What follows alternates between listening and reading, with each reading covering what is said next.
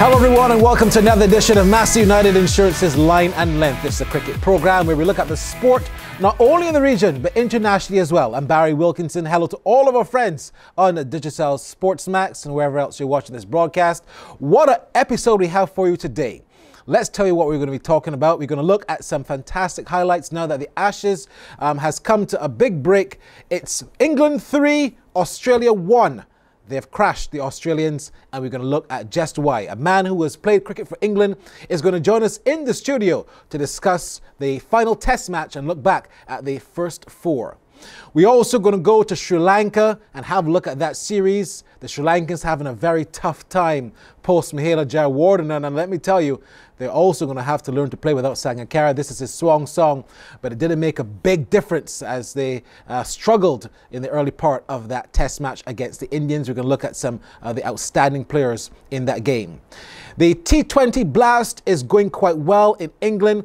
David Willey slammed the 8th fastest T20 century. Highlights from that, plus the thoughts of our guest on if Willey is indeed the next sensation to play T20 cricket.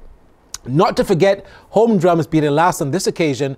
It has been well mooted for a while that the West Indies are not going to be in the Champions Trophy. That now seems to be confirmed. And unfortunately, what does that mean in terms of the implications for the future of one-day cricket in the West Indies? All that and much more in the next half an hour of Massey United Insurance's Line and Length.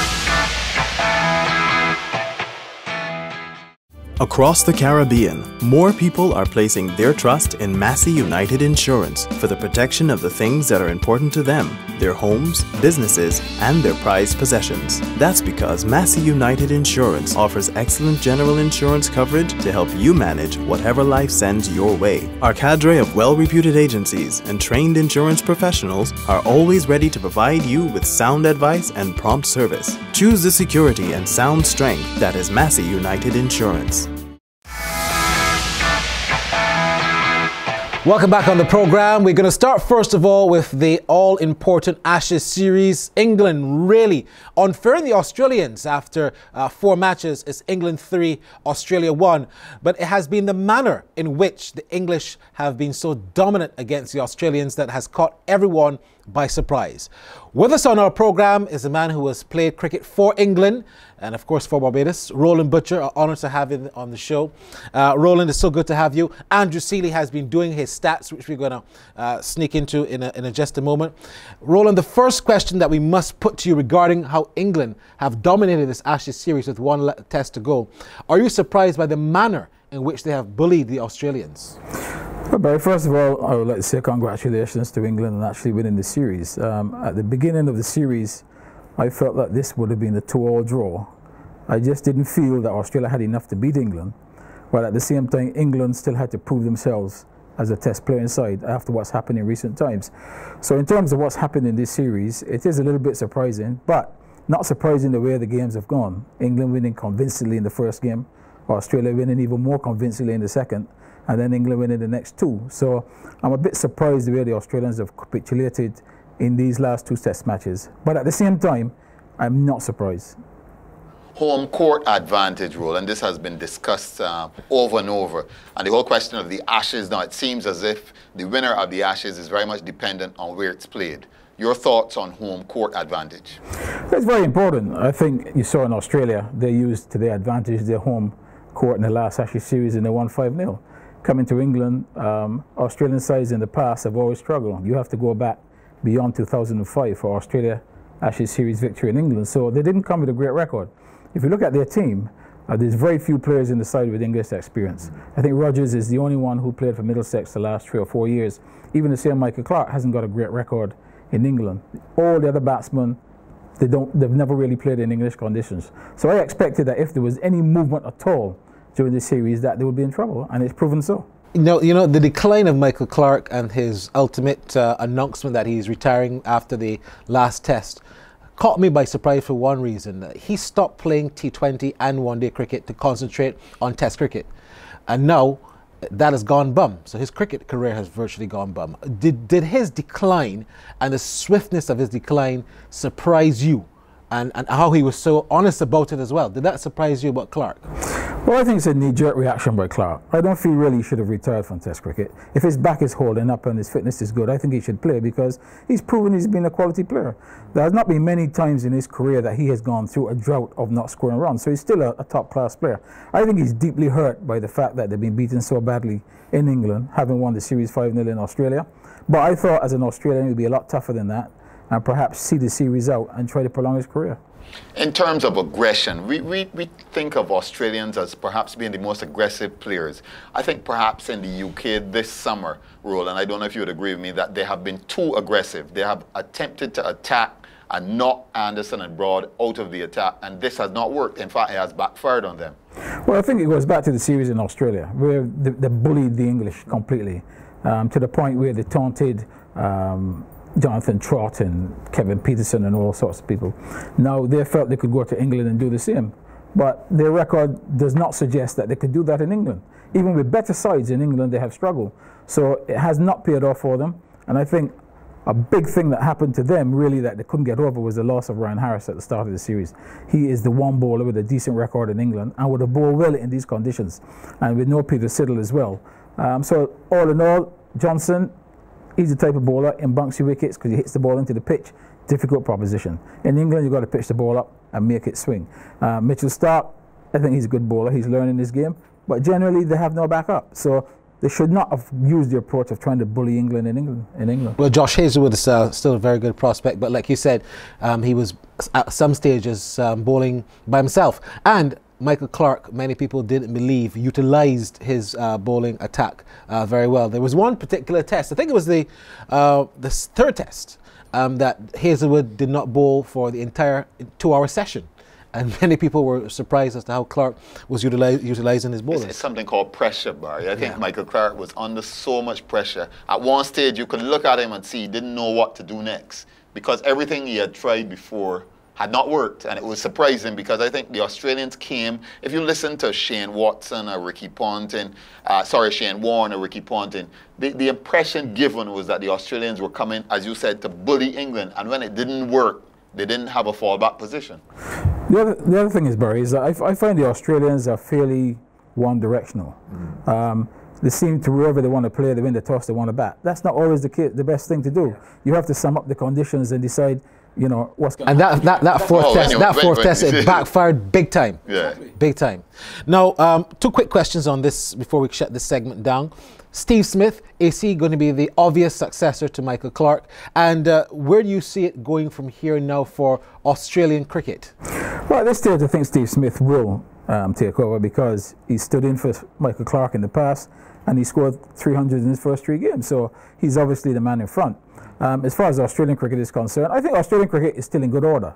It's not in England in good order, but I think they've got to maintain what they have got and go back to the other areas and perform. I think England and India are areas that's giving them problems. In Australia, New Zealand, those areas, they're extremely strong. So I don't think that they have to change a lot at this stage. All right, wonderful stuff. All right, thank you so much from the knowledgeable voice of a man who has played cricket for England. He didn't happen to play in any Ashes, but he told me that's because he was dropped for a lack of form. That probably answers the question. All right, when we come back in our second segment, we're going to look at the West Indies. We're also going to look at that Sri Lanka and India series. It's turning out to be pretty interesting. The Sri Lankans are struggling at home. When we come back.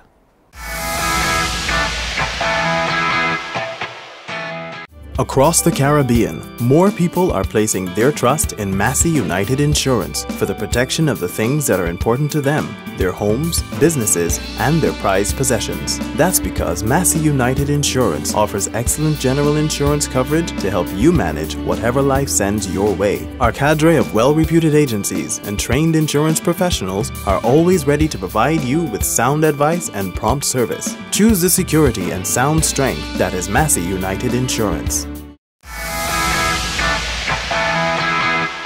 We're back on the program. Don't forget you can reach us by email cricket@lineandlength.net, or you can also find us on Twitter. Our handle is @linelength. It's been a great time for international cricket, although the West Indies are not playing right now. You know, you look at the series that's going on with Sri Lanka and India, and you have to admire how the Indians have picked the pieces up, because they haven't had the best of times Test cricket-wise recently, but they've gone into Sri Lanka so far and they've dominated in this series against the Indians. You look at how well Ravindra Ashwin is bowling. 6-wicket haul on his very first day back out after a pretty tough series last year.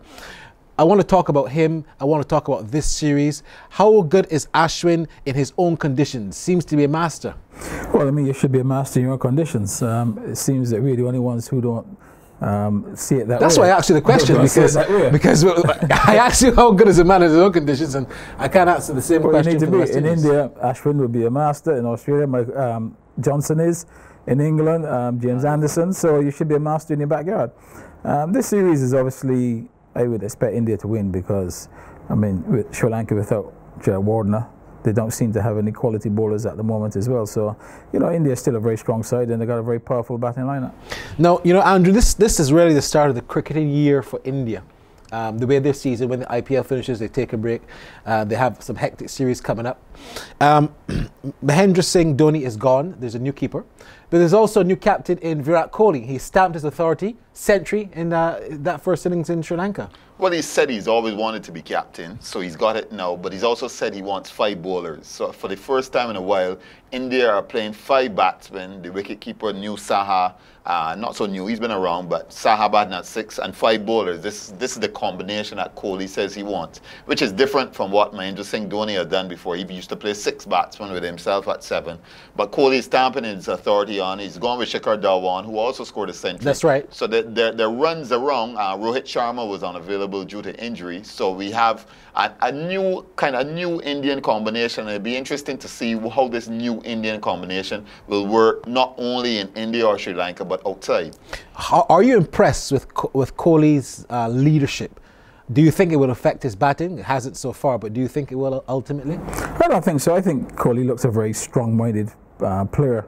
I mean, he's shown in the past that he doesn't even get intimidated by the Australians. I mean, he's the one that does the intimidating. So I like him for that. I think he's going to be different to Dhoni. Dhoni was a little bit conservative in his captaincy. As Andrew said, he liked to play a lot of batsmen. I think Kohli is now going for the 5 bowlers, because to win matches, you must bowl sides out.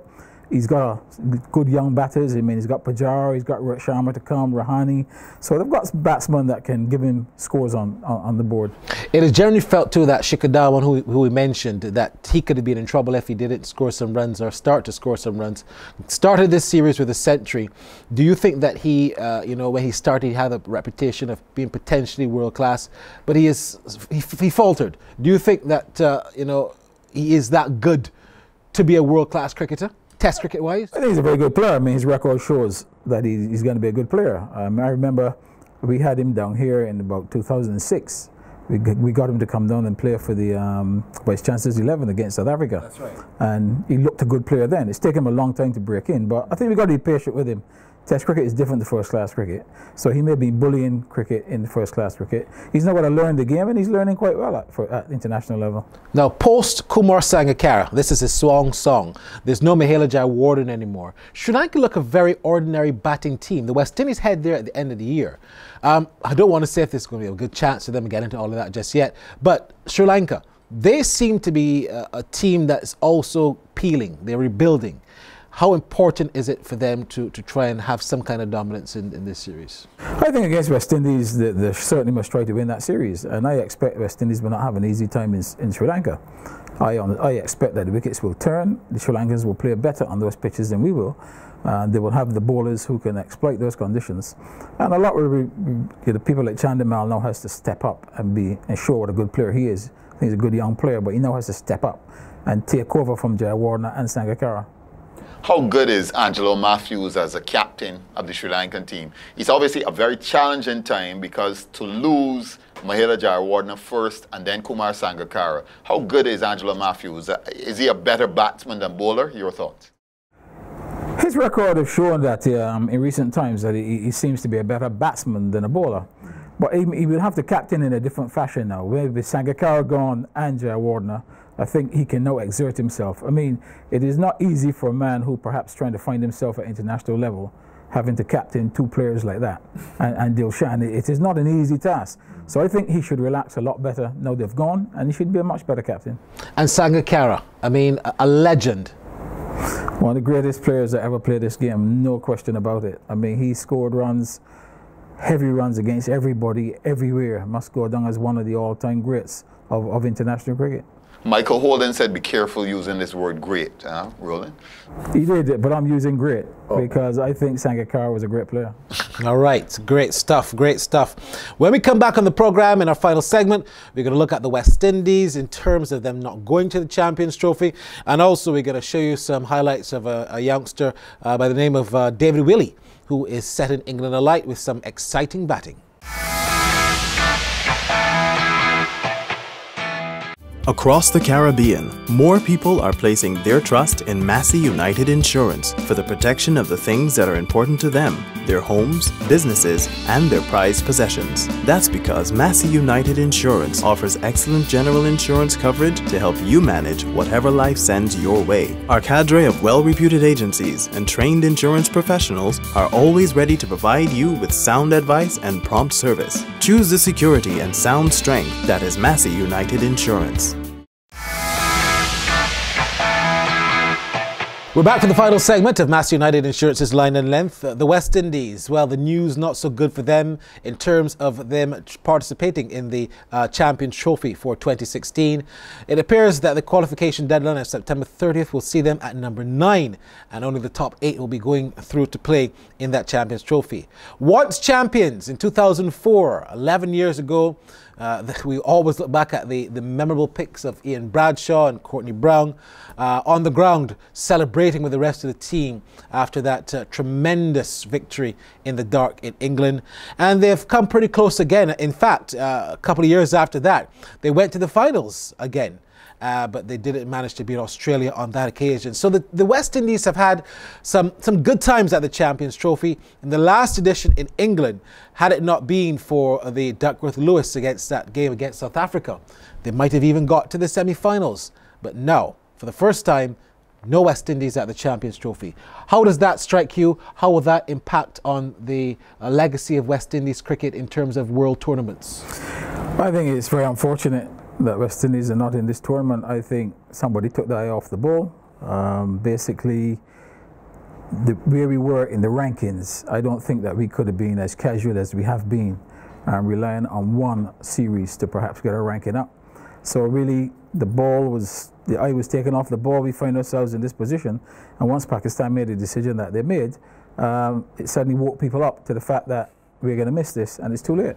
Yeah. It's certainly too late, but as Barry mentioned, the legacy of the Champions Trophy and the performance of West Indies in the Champions Trophy, it's my understanding that the England and Wales Cricket Board are very upset not having a West Indies team at the ICC Champions Trophy in the UK in 2016. Something to look forward to, the possibility of a tremendous fan base in the Caribbean people in the UK, and certainly the ECB from a marketing point of view, perhaps also from a cricketing point of view. No West Indies absolutely means no Chris Gayle, etc., etc. Well, you can look at that two ways. Either they're, wanting it more than we want it, or they're really saying that, hang on, your administration is pretty poor. So you can look at it how you want to look at it.